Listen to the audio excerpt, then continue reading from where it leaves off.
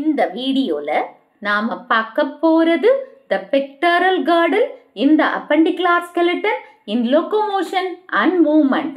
நாம போன வீடியோல axial skeleton பத்தி பார்த்தோம். appendicular skeleton வந்து axial skeletonல lateral sidesல attach ஆயிருக்கு. இங்க appendicular skeletonனா the bones of upper and lower limbs plus அதோட girdles சம்பந்தப்பட்டிருக்கு. So, appendicular skeleton எதால made up ஆயிருக்கு? upper and lower limbs plus girdle. girdleல இருக்கிற bones. இந்த bones எல்லாம் சேர்ந்தது தான் appendicular skeleton. So, totally appendicular skeletonல எத்தனை bones இருக்குன்னு பார்த்தீங்கன்னா 126 bones இருக்கு. Pectoral girdle. So, இந்த upper limbல என்னென்ன இருக்குன்றத first பார்த்துடலாம். ஓகேவா? இது வந்து upper limb ரெண்டு பக்கம் இருக்கு. ஓகே, இது pectoral girdleல நம்மளுக்கு வந்து இது ஒன் சைடு கொடுத்துருக்காங்க, இன்னொரு சைடு இருக்கு, ரைட் அண்ட் லெஃப்ட் ரெண்டு பக்கம் இருக்கு இல்லையா, ரெண்டு கைகள் அந்த இதில். ஸோ அதில் மேலே பாருங்க கிளவிக்கல், அந்த போன், இந்த கிளவிக்கலை காலர் போனுன்னு சொல்லுவாங்க. அந்த கிளவிக்கல் அப்புறமா ஒரு ஸ்மால் ஷார்ட் போன் இருக்கு, தட் இஸ் கால்ட் அக்ரோமியம். அப்புறம் இங்கே வந்து ஒரு என்ன சொல்றது, ஒரு ட்ரையாங்குலர் ஷேப்ல இருக்கிற அந்த போனுக்கு பேர் வந்து ஸ்கேப்யூலா. இப்போ இந்த அக்ரோமியன்ல இந்த ஹெட் இருக்கு இல்லையா, அந்த ஹெட்டோட அந்த ஹியூமரஸ் போனோட ஜாயிண்ட் வந்து ஹெட். நெக்ஸ்ட் இந்த பக்கம் ஒரு சின்ன கேவிட்டி மாதிரி இருக்கு, அந்த கேவிட்டிக்கு பேர் வந்து கிளினியாய்டு கேவிட்டி ஆர் ஷோல்டர் ஜாயிண்ட்னு சொல்றாங்க. அது பின்னாடி ஒரு ஸ்பைன் போகுது. ஸோ இப்போ நம்ம அதை பார்க்கலாம். So pectoral girdle upper limbs are attached to the pectoral girdle. அதாவது மேல் பகுதியில் இருக்கிற ரீஜனை இந்த அப்பர் லிம்பன்னா என்னது, கைகள் வந்து இந்த pectoral girdleோட அட்டாச் ஆயிருக்கு. They are very light and allow the upper limbs a degree of mobility not seen anywhere else in the body. ஏன்னா நம்ம கையை ஒரு லெவலுக்கு மேலே தூக்க முடியுது. ஓகேவா? ஸோ அந்த pectoral girdleால தான் அந்த மூமெண்ட் ஏற்படுது. அண்ட் இது இங்கே இருக்கிற அந்த லிம்ஸ் வந்து லைட் வெயிட்டாக இருக்குது, அதாவது லைட்டாக இருக்கிறதுனால தான் அதை தூக்க முடியுது உங்களால். So the girdle is formed of two halves. இது ஒரு பகுதி, இதே மாதிரி இன்னொரு பகுதி வந்து இருக்கு. ஸோ இது வந்து லெஃப்ட் சைடுனா ரைட் சைடு இதே மாதிரி ஒரு பகுதி இருக்கு. அதனால இந்த pectoral girdle எத்தனை ஹாஃப்ஸா பிரியுது, ரெண்டு ஹாஃபா பிரியுது. Each half of the pectoral girdle consists of a clavicle or collarbone and a scapula. So இந்த pectoral girdle என்ன இருக்கு, இந்த காலர் போன், இதுதான் காலர் போன், அண்ட் இது வந்து ஸ்கேப்யூலா, இந்த ரெண்டும் இருக்கு pectoral girdle. அதாவது ஒவ்வொரு ஹாஃப்லேயும், அதாவது இந்த pectoral girdle ஒரு ஹாஃப்லேயும் என்னென்ன இருக்கு, அதாவது ஒரு ஸ்கேப்யூலா அண்ட் காலர் போன் இருக்கு.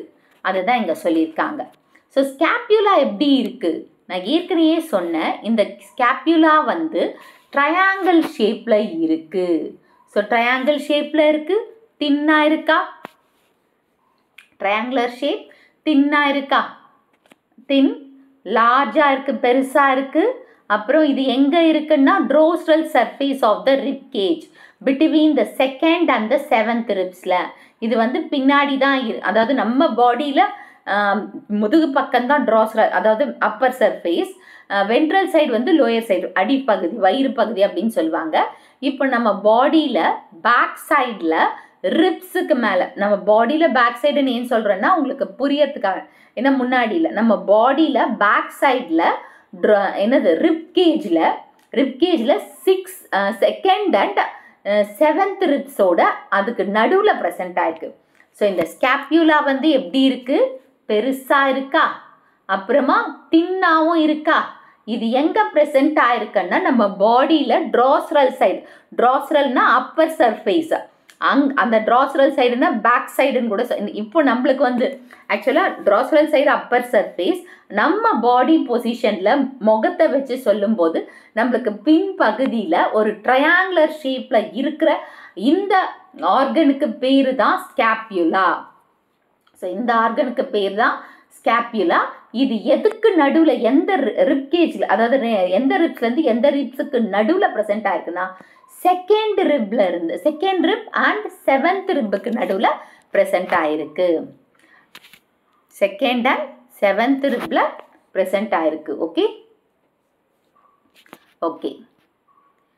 Next, it is slightly elevated ridge caused a spine which project as a flat expanded process called acronym. இது ஸ்லைட்டா இந்த acronym இங்க இருக்கு பாருங்க. இது ஸ்லைட்டா கொஞ்சம் அதாவது இந்த ஸ்கேப்புலா ஸ்லைட்டா எலிவேட் ஆகும்போது இருக்கிற அந்த ஒரு ஃபிளாட்டான ஒரு திங் தான் வந்து acromion. Acromion. The clavicle articulates with this process. அதாவது அந்த மூவிங் எக்ஸ்பேண்ட் ஆகும்போது ஏற்படுறது வந்து acromion. இதுக்கு யார் ஹெல்ப் பண்றாங்க, சப்போர்ட் பண்றாங்க? the collar bone. இந்த collar bone அதுக்கு சப்போர்ட் பண்றாங்க. அந்த மூவ்மெண்ட்டுக்கு articulateனா movement. Below the acronym a depression called glenoid cavity which articulates with the head of the humerus to form a shoulder joint. இப்போ இந்த acronym கீழே ஒரு சின்ன டிப்ரெஷன் இருக்கா, அந்த டிப்ரெஷனுக்கு பேர் தான் glenoid cavity. அது மட்டும் இல்லாம இந்த ஹியூமரஸோட ஹெட்டோட ஜாயிண்ட்டும் இங்க வருது. ஸோ இந்த humorous head, glenoid cavity, acronym இந்த மூணும் சேர்ந்து ஃபார்ம் பண்றது தான் நம்ம ஷோல்டர் போன். இந்த மூணும் சேர்ந்து ஃபார்ம் பண்றது தான் ஷோல்டர் போனா, அதாவது ஷோல்டர் ஜாயிண்டா இருக்கு, போன் சொல்ல வேண்டாம், shoulder joint. Each clavicle is a long slender bone with two curvature which lies horizontal and connects the axial skeleton with appendicular skeleton. அதாவது இந்த clavicle நா என்னது, the collar bone லாங்கா இருக்கா, அதே மாதிரி இந்த பக்கம் ஒன்று இருக்கு இல்லையா, இந்த சைடும் ஒன்று இருக்கு இல்லையா, ஃபார்ம் ஆகுது இல்லையா. ஸோ அது ரெண்டும் ஜாயிண்ட் ஆகணும். அதாவது அதில் என்ன இருக்குது, ரெண்டு கர்வேச்சர் இருக்குது. இந்த ஜாயிண்ட் ஸ்லெண்டர் போன் கர்வ் இருக்கு இல்லையா, அந்த ரெண்டு கர்வும் எப்படி ஹாரிசான்டலாக இந்த மாதிரி ஹாரிசான்டலாக கனெக்ட் ஆகிருக்கு. ஹாரிசான்டலாக கனெக்ட் யாரோட, இங்கே இருக்கிற இந்த ஸ்டர்னம், நம்ம அந்த ஸ்டர்னம் அதெல்லாம் இருக்கு இல்லையா, பின்னாடி பேக் போன் வெர்டிபிரல் காலம் அண்ட் ஸ்டர்னம், அதெல்லாமே எதோட இது ஆக்சியல் ஸ்கெலிட்டனோட கனெக்ட் ஆயிருக்கு. Connected, axial skeleton is connected with அப்பெண்டிகுலர் skeleton. So இந்த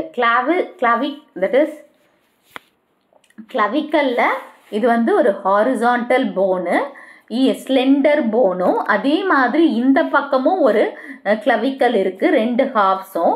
இந்த ரெண்டு ஹாஃப்ஸை கனெக்ட் பண்றது வந்து ஆக்சியல் ஸ்கெலிட்டன்ல கனெக்ட் ஆகுது. ஒரு கர்வேச்சர் மாதிரி இப்படி தானே வருது, அந்த கர்வேச்சர் மாதிரி ஃபார்ம் பண்ணி யாரோட கனெக்ட் ஆகுறாங்க, ஆக்சியல் ஸ்கெலிட்டனோட கனெக்ட் ஆகுறாங்க. இப்படி தான் அப்பெண்டிகுலர் ஸ்கெலிட்டன் ஆக்சியல் ஸ்கெலிட்டனோட கனெக்ட் ஆகிருக்கு. இந்த வீடியோ உங்களுக்கு பிடிச்சிருக்கும், புரிஞ்சிருக்கும்னு நினைக்கிறேன். இந்த வீடியோ உங்களுக்கு பிடிச்சிருந்தா ஒரு like, share, subscribe to science easy tech channel. என்னோட பழைய வீடியோ லிங்க் டிஸ்கிரிப்ஷன் பாக்ஸில் கொடுத்துருக்கேன், நீங்கன்னா போய் பாருங்க. ஏதாச்சும் டவுட்ஸ் இருந்தால் கமெண்ட் பாக்ஸில் போடுங்க.